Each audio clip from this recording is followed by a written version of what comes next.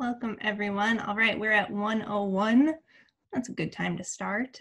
People can keep joining us, but we have an exciting and jam-packed green quarantine to kick off our fall season here today. So we will get started.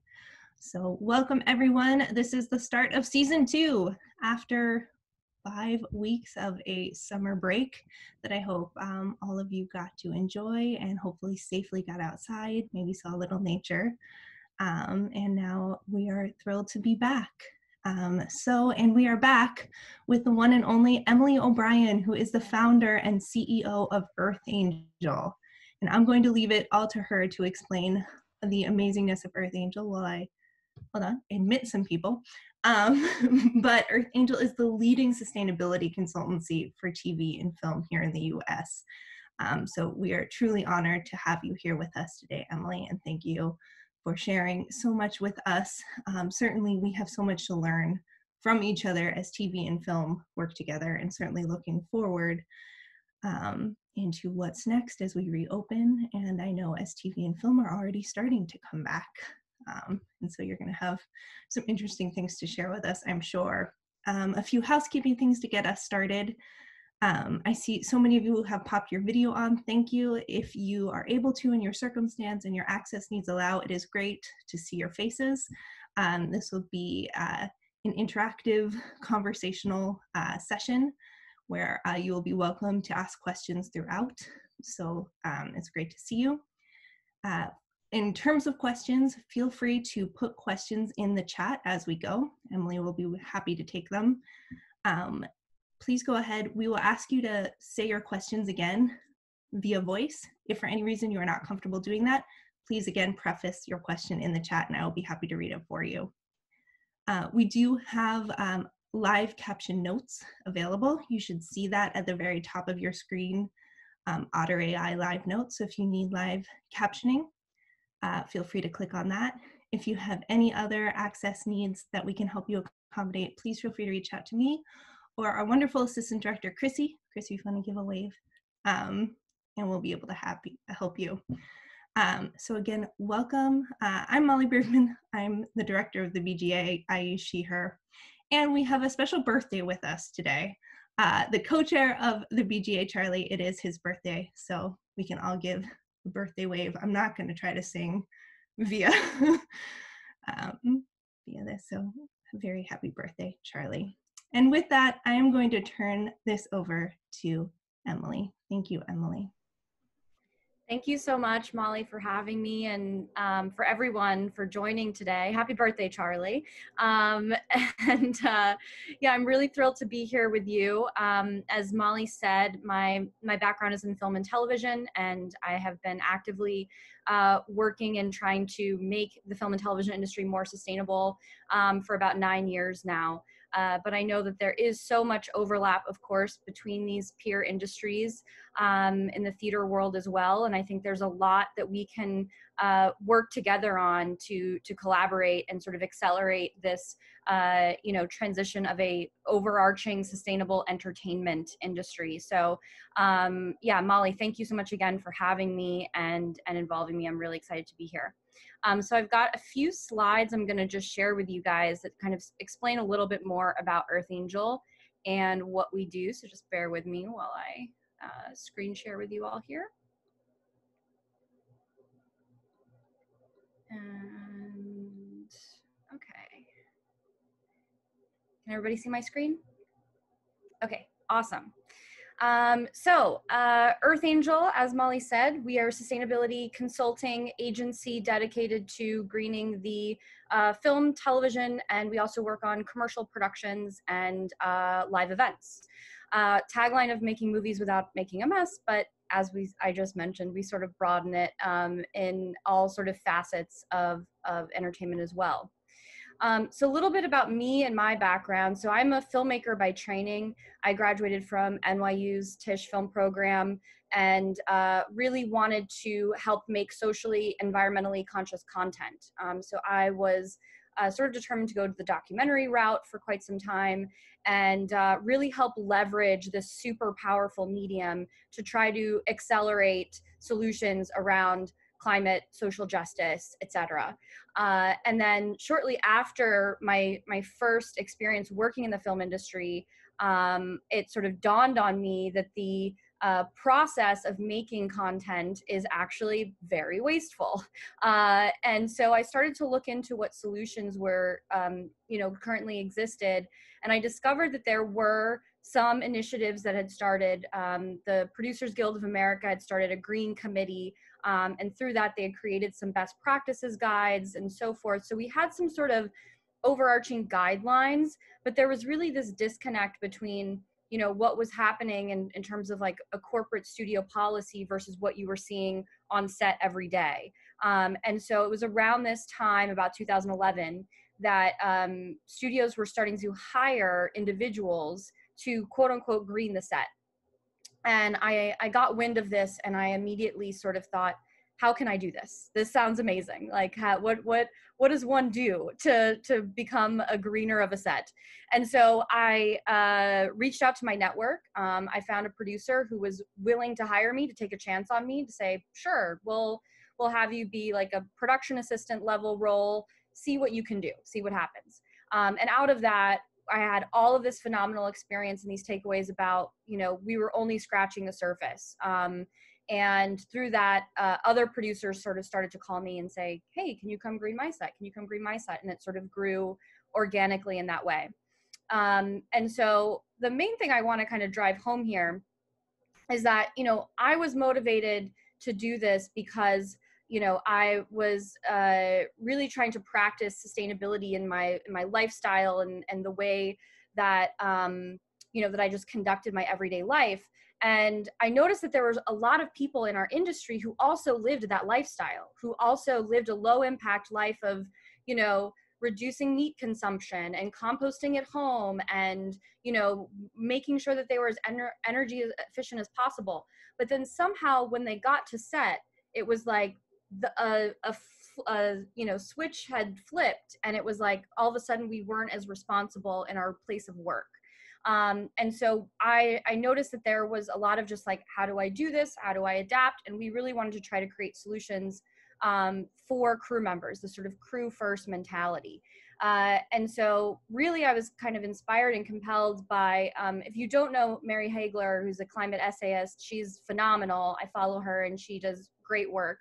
But she had this essay that she put out about a year ago that basically talks about the systemic problems around climate change and about how it's great that we're all making personal strides to reduce our impact. But we can't stop there, right? We have to look at like, what are the systemic challenges? And so for me personally, that was looking at my industry. How can we sort of make these changes within my sector specifically, where I feel most compelled that I can make a difference. So for those of you who are not familiar with the filmmaking process, it can be very, very wasteful. So this was an image that was taken on a production that I worked on back in 2013, where we shut down Park Avenue for days at a time. And we just wrecked a lot of cars and we wreaked a lot of havoc, essentially. And this is a sort of extreme case. I will say that, like, not every production features crazy stunts and car chase sequences and so forth. But every production does have a nuanced and very custom environmental impact. So maybe they're constructing a lot of sets and using a lot of lumber to build that particular set. Maybe we're shooting in 6 different countries over the course of that production, and so we're just flying a lot to get crew members and cast members around.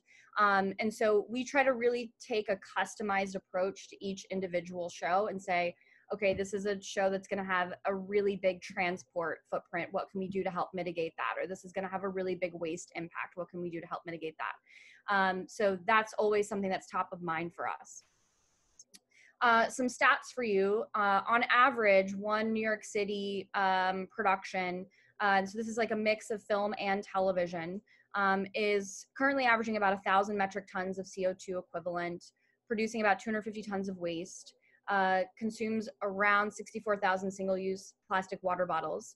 And the real kicker here is that they're wasting over $150,000 just on simple, inefficient protocols. So that could be something as simple as like, they have way more dumpsters than they need, and they're paying to have them, emptied when they're not actually full. Or perfectly good material that could be getting donated is instead getting landfilled. Or too much energy is being consumed than what we actually really need. Or generators being run, for example. So we have a really strong emphasis on metrics and analysis, because a huge issue right now is that we don't really have a lot of quantifiable numbers that we can point to illustrate the impact of our industry. And so here's some of the unique challenges for us in film, television, and commercial. The first challenge is that we're traveling circus. So this, certainly I think you encounter this when shows go on tour, right? You're moving from place to place a lot too in the theater world. But I think this is really sort of an ultra challenge for us, and especially in New York, because we do a lot of company moves even where we're shooting in multiple locations in one day. And so we could start our day in Lower Manhattan, and then we could end our day in Brooklyn, for example. And so we're covering a lot of ground. And so we have to make sure that our solutions are mobile, that we're not just creating something that's going to work for one circumstance or situation, but our waste bin receptacles, for example, are going to be applicable if we are shooting in a state park or if we are shooting in an enclosed soundstage. So all of those types of nuances come into play. We're also an industry of freelancers. So we have this rotating, labor force. And so while I think, we've come a long way, and we're seeing crew members now really understand when they come onto a set, they're like, oh, it's a green set. I get it. I'm bringing a reusable water bottle. There's going to be composting. We're starting to see that learning curve really take shape, which is really exciting. But nevertheless, we could have crew members who are just there, or background actors who are just there for like one particular day, who aren't necessarily accustomed to the systems and the protocols that we put into place. So in that regard, we're sort of constantly educating, like we are constant educators. The other piece of it is that we don't have a lot of publicly available data on what the environmental impact of our industry is. There was a 2006 UCLA study that essentially put the Los Angeles film and television sector's footprint on par with that of the aerospace industry in Los Angeles. And that was sort of like a big catalyst report, the first real academic study that had come out about our impact. And then since then, of course, there's a lot of focus on studios collecting and analyzing this information, but it's really, really hard to find quantifiable data that is publicly available for people to see that impact. So that's definitely a challenge for us too, is the lack of transparency and disclosure. And then lastly, there's this real psychological hurdle that I like to talk about that I think isn't really talked about enough, which is this concept that we refer to as cinematic immunity, which essentially kind of boils down to this idea of like a lot of people who I think work in arts and entertainment, and certainly really high profile projects where there's a lot of star power and things like that, just tend to kind of operate as though they're above the rules, as though they sort of live in this bubble of their set and that they don't have an impact on the outside world, which is of course not the case. And so our fight to make the film industry more environmentally sustainable is really the same fight as making it more, is increasing our health and safety standards and our labor standards, or our gender, racial equality, and inclusivity issues in front of the camera and behind the camera. All of these are aligned, of course, in sustainability, because it's about the people, planet, and the profit, and making all of those things work together in a holistic solution. So that's a really big psychological, behavioral burden, that we have to constantly address and really start to be more vocal about calling out. There are some great resources out there in terms of like what the US standards are. The Green Production Guide, for those of you who aren't familiar, greenproductionguide.com has amazing resources in terms of like these action checklists broken down by department. I'm sure some of which are definitely translate into the theater world. And then we also use as our way of calculating our carbon footprint a tool called the PAIR, which stands for Production Environmental Accounting Report. So these are sort of like the pillars of how we are saying what is sustainable, how we're tracking that, and so forth. So this is a great resource guide for those who aren't familiar. So our solution specifically with Earth Angel is about, we're focused on providing production level consulting service. We also work at the studio level, and we also work with facilities, so sound stages, and any of the sort of infrastructure that comes into play with our work. So we're kind of looking at all these different stakeholders. We also have a service that we call our Good Riddance material repurposing service. So when one of our shows or films decides they're done for the season, or they're striking and they're picture locked and they don't need to hold anything anymore, we'll then go into those storage units and we'll help responsibly repurpose a lot of that material through our nonprofit partners and other arts organizations, small businesses, you name it, just trying our best to keep it out of landfills, essentially.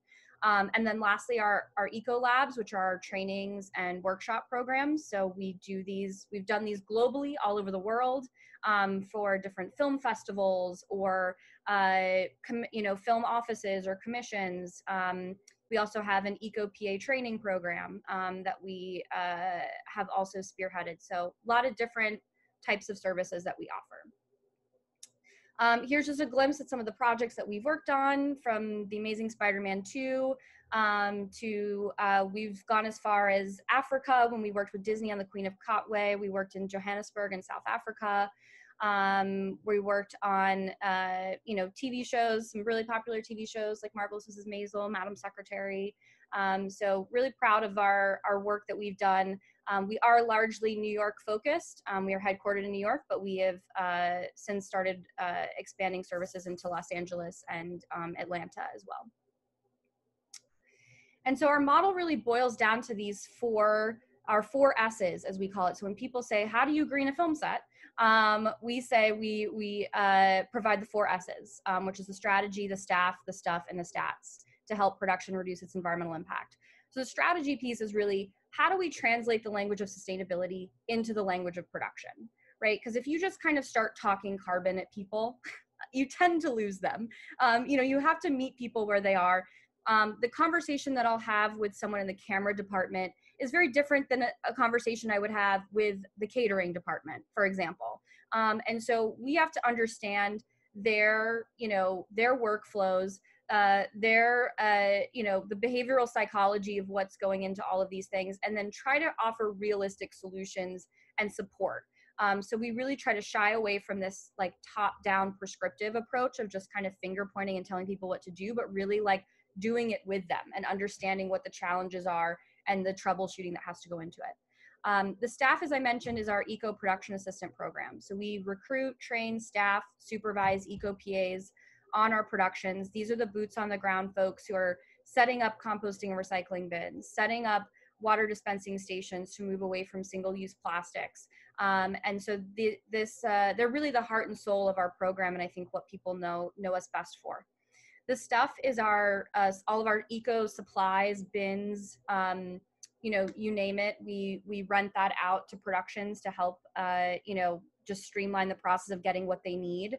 And then, of course, all the material repurposing at the end. And then the stats is all of our reporting and analytics. So carbon footprint assessment, environmental impact reporting, lots of different metrics that we report on. So here's just some visuals of what that looks like. Our green glove is sort of our cultural symbol at Earth Angel. And so you see that a lot sort of like throughout our website and materials. And it's fun because there's a lot of different departments, of course, on a film set, and you can kind of identify what department is who based on what they carry, like on their tool belt or on their whatever. And so the green gloves have sort of like now been the identifier of the sustainability department or the eco department, which is really fun. So that's a little,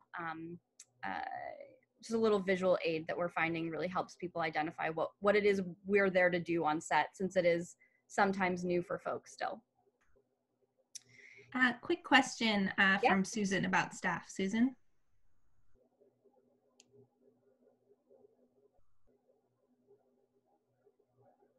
I just wanted to know how many people do you normally add on to a film? In other words, when you come in on a film, are you adding 5 people, or are you adding, how many people are? Great question. So in terms of our eco PAs, it's typically 1 eco PA per production, unless that production has, let's say, a scene where there are hundreds of extras and background actors that, you know, will now be producing a lot more recycling and compost, you know, waste management that we're going to have to oversee. This is also, of course, shifting in the, you know, wake of being sustainable on set during a pandemic too. There's a lot of new like zoning requirements that are coming out where only certain people can be in certain places on the set. And so because of that, there will probably be like additional PAs that we'll have to service. But then we also have our internal Earth Angel team that always inevitably touches the project in some way. So I have a dedicated person who oversees all the analytics for our shows. And so while she is not on the set physically, you know, she's tracking all the numbers and putting together the reports remotely. So she is still, you know, involved with the project. Same with our materials coordinator who supports with all the donation work. You might not see her physically on set every day, but she is coordinating remotely from afar. So I would say the physical presence on set would be anywhere from like 1 to 3 people on average, something along those lines. Great. That's very helpful. Thank you. Yeah, no problem. And so just some stats in terms of what's been achieved. So over the course of the 9 years I've been working on this initiative, we have avoided over 6,000 metric tons of CO2 equivalent, reduced over 3,000 tons of waste from landfills, avoided, we actually just crossed the 2 million mark. So this needs to get updated, which is very exciting. So over 2 million single-use plastic water bottles. And we've helped save the shows over $1 million gross savings across all the 50 productions, I would say we've serviced now. So really trying to show them the cost benefit of, you know, these sustainable actions as well. And just some like quick barriers to adoption that I think are still a challenge, even though, you know, I've been working on this for 9 years, there's still a lot that we need to overcome, of course. So it really just boils down to motivation and misconception. We don't have certain motivating factors like regulatory compliance. There's no one forcing us to disclose our environmental impact, and thus no regulatory agencies or bodies you know, mandating that we follow certain procedures. There's no fiscal incentives for productions to do this currently, besides, you know, the basic cost saving measures of, you know, if you have more energy efficient infrastructure, you're going to save on your energy bills, but there isn't any type of government agency saying if you take X sustainability measures, you can get Y financial rebate or incentive. And then another big one is consumer demand. So where you're seeing the rise of sustainable industries, like you know, more consumers demanding sustainable food or sustainable fashion options. No one in an audience at home, like watching their film or television series, is going to choose to watch something because it was produced sustainably. So we don't have the consumer demand lever to pull like a lot of other industries are seeing, which is a challenge. Then of course, there's just a lot of misconception. It's too hard. It costs too much money. Where do I start? You know, all of those types of things that we're really constantly trying to alleviate and kind of debunk those myths a little bit. All of that being said, there has been enormous interest, really, I would say over the past year. This has accelerated, and this conversation has really taken shape within our industry trades, but then even beyond that. So big headline articles about, you know, how our industry has an impact and what we're doing to combat that. Variety is even hosting this series in September. It just started yesterday, but there's 2 more coming up for those who are interested about sustainability in Hollywood. So there's a lot of pressure. There's a magnifying glass now, I think, on our industry, which I think there's a lot to say for that in terms of like the speeches that we've seen, you know, at award ceremonies from a lot of like very influential folks in the industry and actors, to Greta Thunberg and, you know, the rise of youth activism. I think this is sort of like, we're seeing this groundswell of attention being paid to it, which I think is a really important piece in terms of a motivating factor here. And so that's it. That's kind of the gist of what we do and how we do it. This is all of our information, and we'd love to, I really want to hear people's questions. I could talk forever, but I would love to sort of just hear from folks what they're more interested in hearing about, and then I'll go from there, I guess. But yeah, thank you all for your attention. Thank you so much, Emily. If you want to unscreen share, maybe we can join ourselves there we go. We can all see each other now. Excellent. I think if people have questions, we're small enough, people can unmute and call themselves into the space. I have one. Emily, thank you so much. This is really, really helpful. I'm on a big show, it's Wicked, and we have a lot of things that are in storage that during this period we're actually going through and kind of culling and downsizing and that sort of thing. But is that something that Earth Angel could actually do, is to come into our storage facilities and help us figure out where things go and how? Like, there's nobody right now. I guess the BGA is kind of who would be that organization, but we really don't have anybody there. And so do you think that's something that Earth Angel might consider helping our community with, working with the bigger shows in terms of disposal of big sets and physical productions? Certainly. Yeah, that's definitely in line with our Good Riddance program that I mentioned.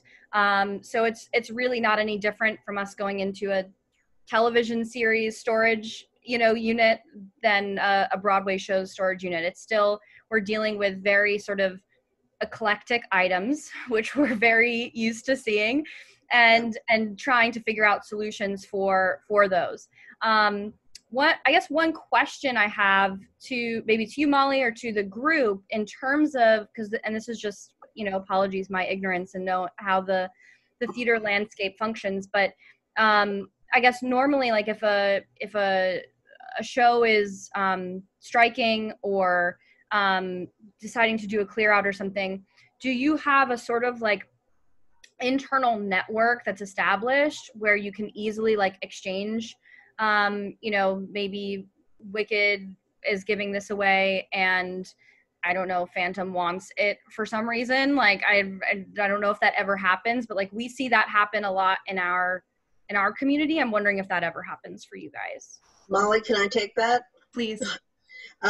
So here's what's happened traditionally.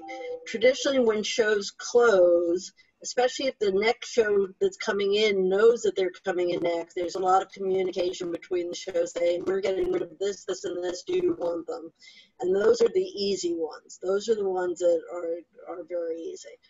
We've been trying to establish for many years what we call a closing green program, where there would be something, if we knew in time, where we would basically say, let's say the last loadout, the last week before the loadout, we would have almost an open house for prop houses and set shops and other theaters to come take a look at what we have, what we're planning to throw away, and offer to take them. We have never actually managed to pull that off, but it is certainly on our list of things we would like to do. And it would be interesting to have a discussion with you guys about, could you help us kind of establish that kind of program, because our problem has been both not having the storage and not having the personnel to actually make those programs happen. The other thing we've been trying to do, and again, we're not there yet, but we've tried to do, is put it on the tech supervisors that the last thing they do when the show opens is to come up with a disposal plan of what will happen at the end of the show, so that there are options of, we might rent out, you know, there might be a tour and we would reuse the production, or there might be a license and we would, put things away or in storage, or we might be getting rid of things. And how do we quantify those things in advance? So when we only get 1 week's notice that the show is closing, we don't have to then scramble of what are we going to do with all this stuff. Valerie, I see you smiling. I mean, that's what happens all the time, is that we don't get enough notice to put the plans in order. So our goal had been to come up with the plans at the time we open, when the information is fresh, of what do we own, what do we rent, what have we bought, and we can come up with several scenarios so that when we have to pull the trigger, the scenarios are already figured out. So that hasn't happened yet, but that is certainly that's been kind of a big plan for us to work on for a long time. And, I've been aware of your existence. We've never really done a program that maybe Earth Angel could help us with. But that's the truth is we don't do this well enough. And even though we've managed to keep much more out of landfill than we thought we were doing, because there are some carting companies that actually take these things and dispose of them properly, we don't have really a formatted program in place to do this really properly. So that's something, and see if maybe it's time to put that program into place when we come back. Gotcha. Oh, Charlie, go ahead. I think you're muted. Even better. We have a guide that I think. Charlie, you're muted. Now am I still muted? Oh, you're good now. No, you're fine. Great. So we have a guide that I think we shared with you in 2017 when we were doing that Green Festival thing at the, I forget where that was, that 7 people showed up for. Yeah. But a guide to closing green, it does, like you were talking about a few minutes ago, identify obstacles, time, storage, money, planning, etc. Emphasizes. So we've got material that is helpful, that has resources, that it was developed primarily by our off-Broadway community, but it has all the usual suspects. We've done, when someone knows that they want to find a second home for their materials, we list things on ArtCube. We have good relationships with Material for the Arts and all the big reuse and all the other likely suspects. So we've facilitated various things, but on a one-off basis. And when the last time we did an actual specific quantified study, we found that between 85 and 95% of the materials of closing shows were didn't end up in landfill, were either reused or recycled. The problem is we do much better on the proper disposal rather than the reuse, and reuse obviously is way better than just having proper disposal. So this is a kind of as Susan was saying, an ongoing struggle with the sort of 5 factors that make it hard: timing, money, storage, mismatches, lack of information, etc. So we're engaged with that, but I don't think we've gotten it quite right yet either. Gotcha. We have a question from Bridget. Bridget, you want to jump in and ask? Yeah, hi. I just wanted to know, in response to COVID-19, have there been some major changes? Like, what are you seeing that's different? Yeah, great question. So first, the Green Production Guide did release a kind of return to work sustainably one sheet that is sort of like a response to a lot of the return to work guidelines we were seeing from like IATSE and the other unions and so forth.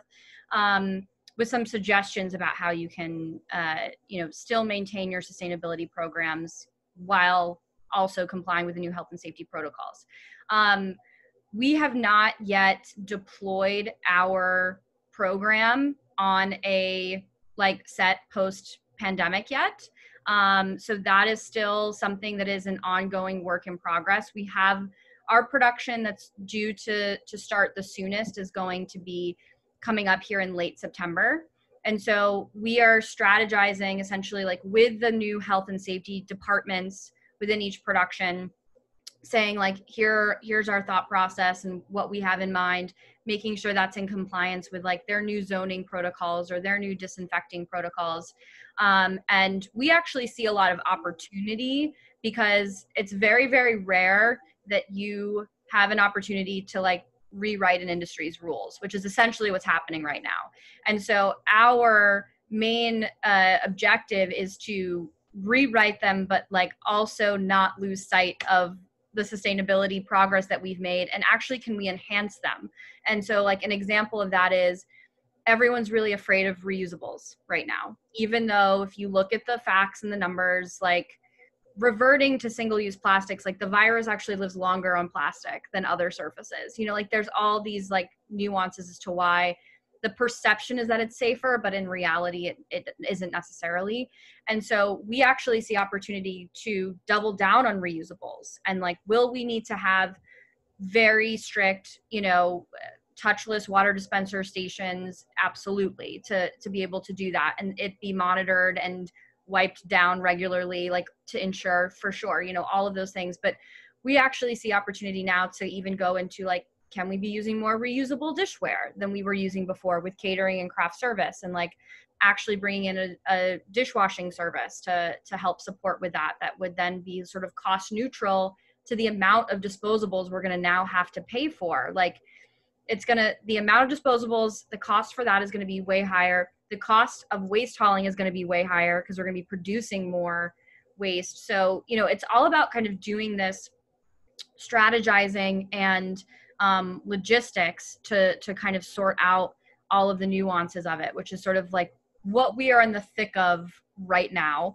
And then lastly, I'll say the other thing that I think is really important in terms of the wake of COVID compliance is really pushing for emissions-free generators. Because obviously there's this really strong connection between the air quality and COVID case rates and death rates. And so where we can have our sets be completely moving away from diesel generators and really doubling down on this new technology, we're really trying to emphasize that right now too as a transition, because previously that transition was really hard because people were oh, I have to learn a new piece of equipment, I have to whatever. And it's well, now you have plenty of time to learn a new piece of equipment. You know what I mean? Some of these excuses are sort of moving away more and more. So we actually have opportunity to kind of pilot things and and set a new standard. So so I will say that to your question, Bridget. And then I want to just double back really quick to the disposing of materials question too, just because something else came to mind. The number one issue that we get in our industry, which I'm also hearing is the same in yours, is storage, time, money, personnel. And so those are the same across the board. One of the initiatives we've been working on for some time now is we have a relationship with the Mayor's Office of Media and Entertainment. And we helped them launch their NYC Film Green program, which is basically a designation program that if certain films or television shows meet sustainability criteria, they can qualify to get this seal in their end credits, which is fine and good. But we were really trying to encourage the mayor's office to actually help support with the infrastructure needed for shows to shoot more sustainably. And so one of those ideas would be, could the city potentially back or sponsor a materials for the arts type facility, but really for scenery and set pieces? Because those are the hardest to deal with items that unfortunately materials for the arts won't accept, big reuse won't accept, and they are the heaviest, they are the you know, most difficult to transport. Like, it's just, there's an immense need for this type of material specifically. And so we just did a whole case study that we put together for the mayor's office that we're hoping will be made public very soon, to really emphasize, like, if the city backed something like this, here's how multiple industries would benefit from something like this. So certainly the theater world, the film and television world, the live events world, a lot of different folks could benefit from something like this that would help alleviate some of those pain points that we were just talking about. So fingers crossed we can really advocate for it. It's going to be really challenging, of course, because the city budgets are just getting slashed left and right. So I don't know how promising this will be in terms of the near future, but it is something we're really trying to advocate for. Emily, if you need any input from either any of our designers or our set shops, I'm sure we could make that happen for you. Amazing. So just let us know, okay? Fantastic. Thank you. So that concept is almost like a LEEDs certification, right? Mm-hmm. Like you use certain materials and maybe, okay, that's great. Yeah, exactly. And it's a program that I think, you know, it was launched by our former film commissioner, Julie Menon. We now have a new commissioner. So I think the program itself needs work. You know, it's like, it's something that is, we had our contract, you know, renewed so that we could specifically help improve the program. Because with the turnover of leadership, it's really challenging to, you know, see the program be maintained and optimized. So fingers crossed we can sort of see that improve a little bit more. It's really exciting. Thank you, Emily. Yeah. There's it may be that the hybrid path on that is to get city space, which may be in greater supply, if we could figure out a way to have the labor to work with it. So the space may be more available now than it was before. People not so much. Absolutely. Yeah, that was really in our analysis that we did with the study, we looked at examples from other major cities. So there's an example of this working in Los Angeles, in Vancouver, and in London. So those were mainly the ones we looked at. And every single situation, there was some type of outside economic support that kept this facility running. The economics of it don't work without some form of support. And so that was really our main point that we made, was like, if the city could lend the space so that they, you know, rent is not a challenge, but there could still be operating costs that could be covered. You know, you can still charge, for example, for, you know, if you did want to sell things back, if you did want to have a drop-off fee for certain size materials or whatever, as long as it's less money than a dumpster at the end of the day, that's still a better alternative. Like, there's still ways that this can support itself in terms of the labor that it would need. But, you know, as we saw very tragically with Film Biz Recycling, for those of you who knew about Film Biz Recycling when that existed, you know, it just couldn't keep its doors open because of the cost of rent. And so, you know, we do need some type of ideally city support to make something like that work again. I think that's the example of big reuse also, is there, it's just, the question is whether free rent would be sufficient to turn it in from modestly unprofitable to break even. Yeah. It might. Yeah, exactly. Thanks.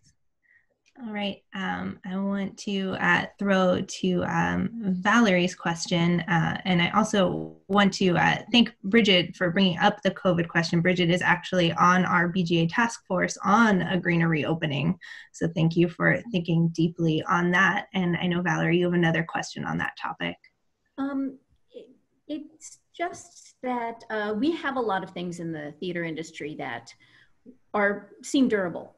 But once we use them, they are no longer able to be reused. The only option is either disposing or recycling. But is there anything in the film industry that is sort of standard about sending those things? Like when you smash cars, you're just done? Yeah, pretty much. I mean, they get taken to scrap metal facilities, you know, they're going to get picked apart, and that metal is definitely getting recycled and so forth. So that's one, you know, example. There are things that we encounter like that too, though, I think mainly in the scenery and the set design world, they're just so unique and custom. It's really hard to find any other situation that it would work in besides what it was constructed to do. You know, things that are easy are flats. You know, there are normal sort of like 8x8, 8x10 flats. Like we can repurpose those really, really easily.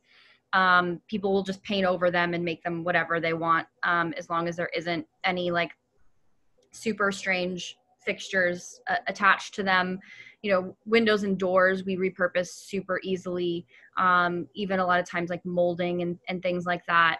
But yeah, we had this one, a great example is like we had this staircase, this spiral staircase that was built, and that we were doing a storage clear out of, and we tried everything to figure out how, like, could we repurpose this staircase? And we just couldn't find a home for it. We couldn't find anyone who could use it with these very specific specs that it was built for. And I mean, it was metal, so it did get recycled, but yeah, there are some things like that that are just. And part of it, I think, is, you know, and specifically I was thinking about things like aircraft cable. We go through so much aircraft cable you would not believe. Mm-hmm. And once we use it, we can't use it for the kind of things we're using, but I don't know if there's anybody else who uses it for without the ratings that it needs. That's a great question. And that's almost something where, is there like an upcycling opportunity or something like that? Like, for example, there's this great company that we started working with that takes billboards and the like vinyl step and repeats and stuff for events. And then like turns those into bags, you know, so that's like a very, very specific company that like now takes that material and does that. So it's almost like you need, for something like that. And we run into this situation too with like gaff tape. Like, what do you do with gaff tape once it's been used and like ripped up? Like there are some things that are just really, really hard unless you have that ingenuity of someone who's like, I'm going to just create a whole new product line with something like that. Yeah, that's where we need more engineers and upcycling enthusiasts, I think. But Valerie, to answer your question, we've done things like with gels from lights, where we basically, when we change them out every 6 months, we can't use them anymore, but there's still life in those gels. Right. And we've done programs with high schools and colleges to give them to them because they only need them for 5 to 10 performances. So there is another 5 to 10 performances left in those gels. We just can't use them. Right. So, you know, there could be more programs like that if we had the bandwidth to do them.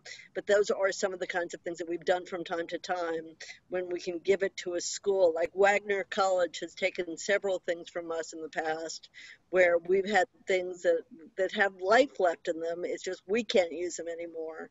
Right. And so we have partnered with some colleges to try to get them to take them. And when we can, it's great. Brilliant. Brilliant. Yeah, we've seen similar success with our gels or like our bounce board, giving those to film schools and smaller organizations for sure. That's always a great way to go because you'd be surprised what they can use.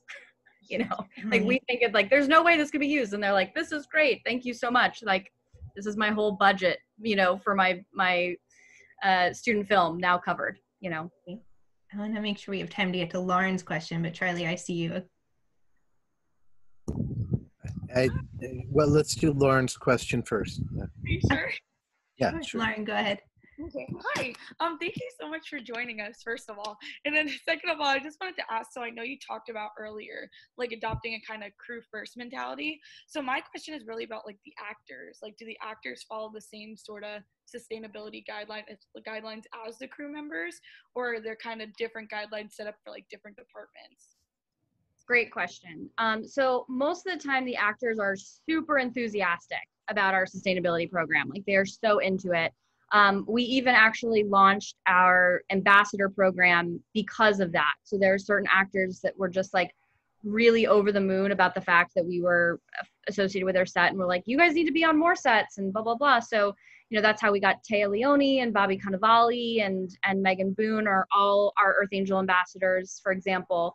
And the protocols aren't really different. We might just have to have some more sensitivity when we're dealing with the actors, you know. So for example, setting up a water dispenser in an actor's trailer for them to have, you know, water available that isn't bottled, you know, there might just be like specific nuances that we have to deal with in respect to that. Or you know, sometimes like actors in order to keep their reusable bottles on them when they're traveling from a trailer to the set or their green room to the set, you know, talking about like whether it's their assistant or it's their costumer or it's like one of the first team PAs who deals with actors, but like being mindful of making sure that bottle follows them, for example. Like there's like specific things like that we navigate.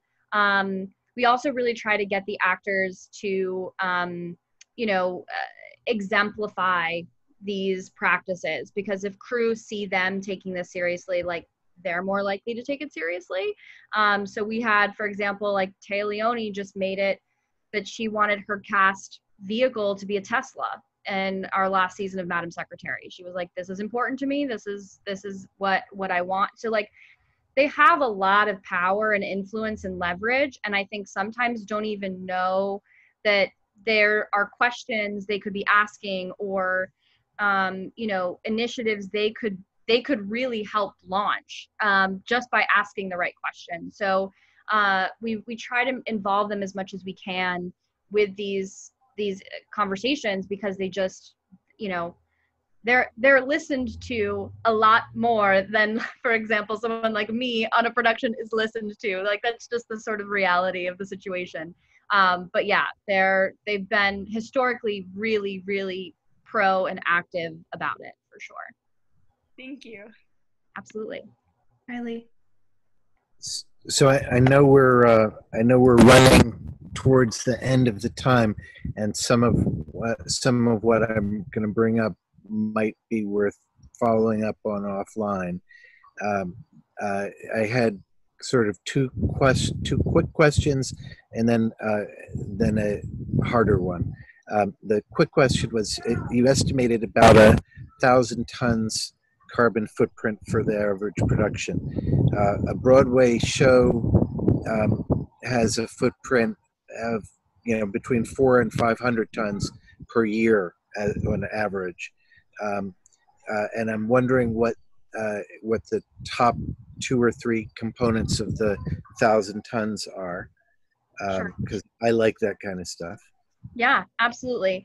To keep it really simple, it's transportation and it's energy, is really what it boils down to. We use an enormous amount of fuel, and we just in our trucks and trailers to get around in that traveling circus. And we typically fly a lot of people. We're flying actors to and from LA and New York a lot, usually. And then of course, like the energy consumption to physically power the sets, you know, especially if we're doing like an exterior overnight scene, like there's going to be a ton of power that's going to have to go into that. So those are the heavy hitter categories that we see consistently. That makes sense for why it would be twice, because for a sitting production, you don't have transportation and you have grid energy versus far less efficient diesel and other generators. So that makes sense. Second, have you included offsets as part of the program for the if by doing a greener set it goes down from 1,200 to 1,000, you still got the 1,000. Is where do offsets fit in the mix? So the decision to offset is made at the studio level traditionally. So we put the report together for them. We say it was 1,200, now it's 800 or whatever we were able to reduce by. And then if they decide to offset, we will present options of credible offset partners, because of course you have to be really careful about that when you're navigating offsets. Some studios also just do that in turn, like they just take all of their productions throughout the entire year and just will do one big blanket offset rather than like production by production. So it really just depends on the corporate studio policy procedure. We would love to get to a point to just like blanket offset every single production we work on, but right now there's just too many variables and nuances to be able to like budget for it and say like on average it's going to be this much per production. It's too radically different right now, unfortunately. Emily, for the NYC film credit, is it require offsets? Is that part of it, or? It does not require offsets. No, Okay. It's an extra credit thing. You can get extra credit for. We say consider this, but it is not a requirement. Got it. Okay.